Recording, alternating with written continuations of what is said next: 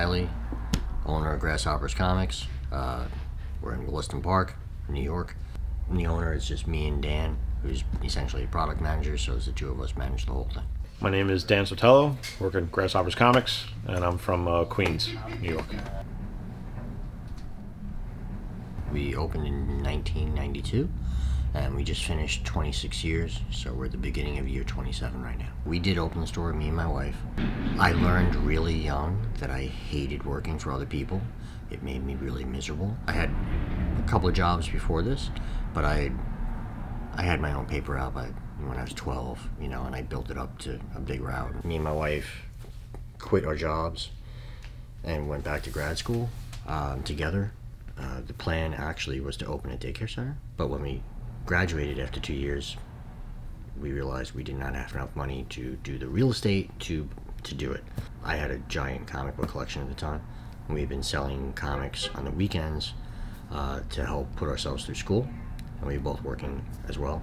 And we just decided, since we couldn't do what we wanted to do, we would just keep doing what we were already doing. I used to come here as a kid when John first opened, and then right after I graduated high school back in '99, I started working for him, and that was it.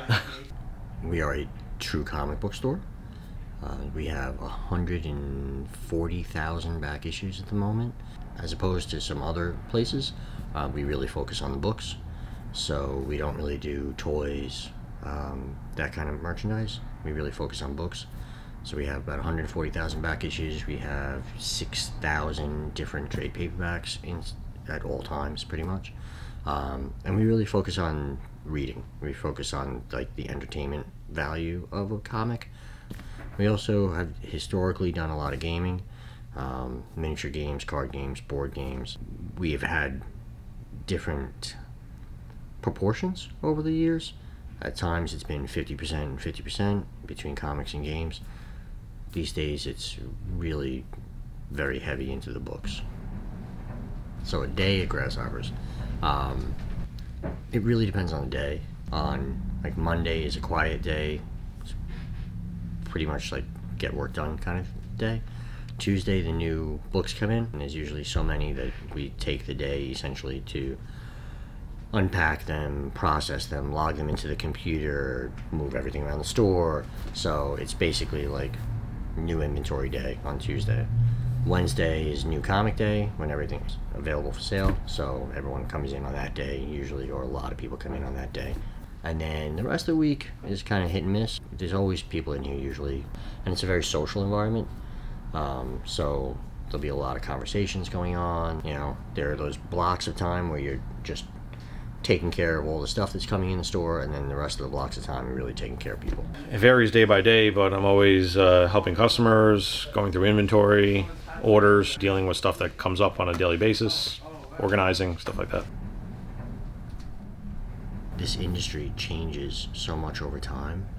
You know, we've been here for, we're closing in on 3 decades, and tastes change.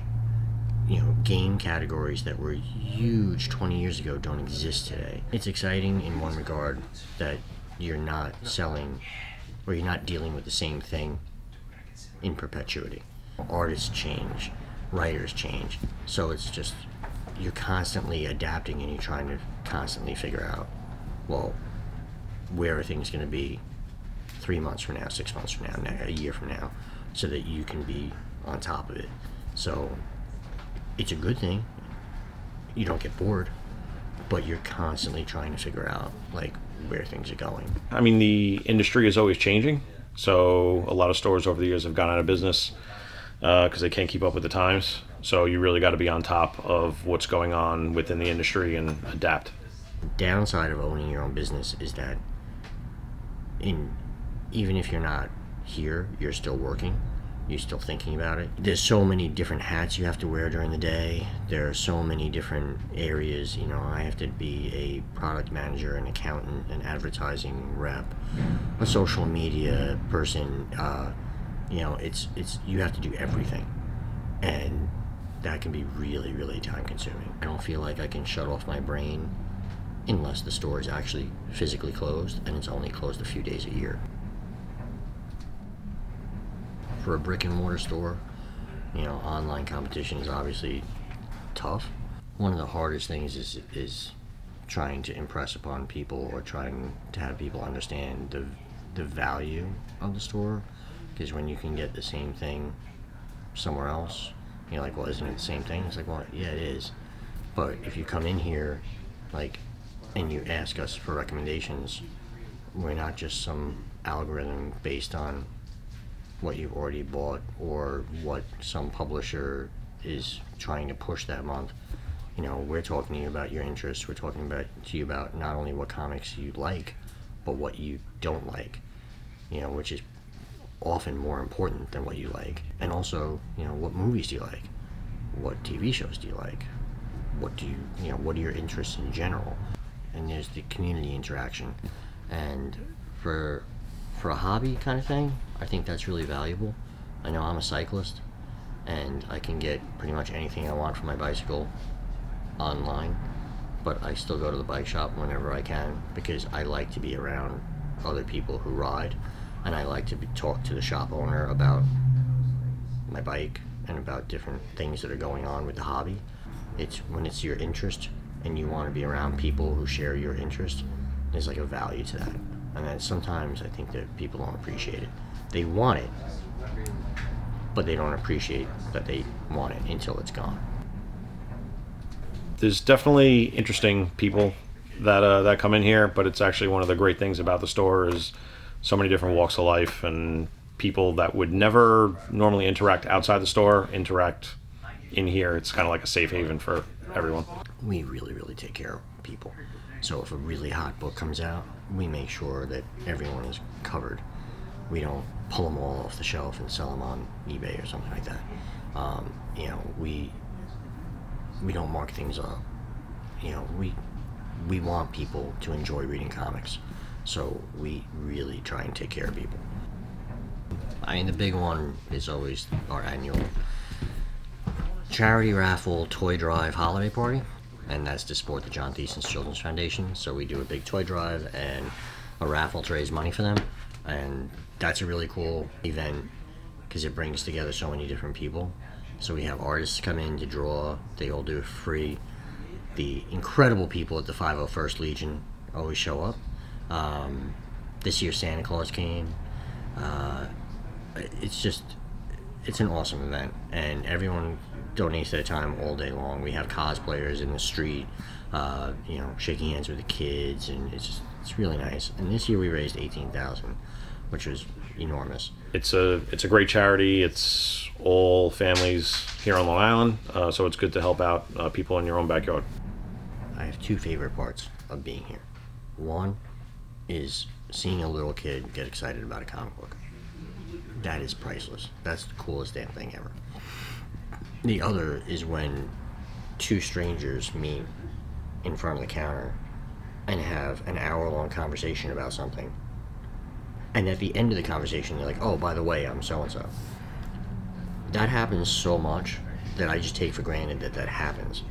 And when I'm out in the rest of the world and it doesn't happen, I always find it weird. I'm like, oh, why aren't people talking here? I've had people who met here get married, and that's something that was never going to happen, you know, somewhere else. It wasn't happening in my corporate life, that's for sure. And, you know, I don't see it happening, like, at Best Buy. Pretty much everything. I really have no complaints about anything here. I do enjoy the people that come in here. There's definitely a great group of loyal customers that come in, so that's a big part of it. I'm Zach Ravener from Long Beach, New York. My name is Chris Del Sordo, and I'm from Wilson Park. My name is Chris Feehan, and I'm from Mineola, New York. I'm Thomas Henry, and I'm from Long Beach, New York.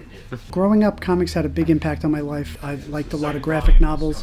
When I first read the comic Watchmen, it was like nothing I'd ever read before, and I think it left a lasting impression on me. I realized that comics could be more than just simple stories for kids. They could be really insightful and really deep. Huge cosmic guy, Silver Surfer, Thanos. One of my favorite series is Infinity Watch, Infinity Gauntlet, Infinity War. Huge Star Wars guy. Amazing Spider-Man, The Punisher, Why the Last Man, Runaways. most of the Marvel stuff. Fantastic Four is probably one of my favorites. So far, my favorite series is either the Maximum Carnage Spider-Man or Rocket and Groot, or even just the Rocket origin story. My friend Zach. Looked it up on Google and came here coming here for maybe a couple years, 3 years. It's the best store.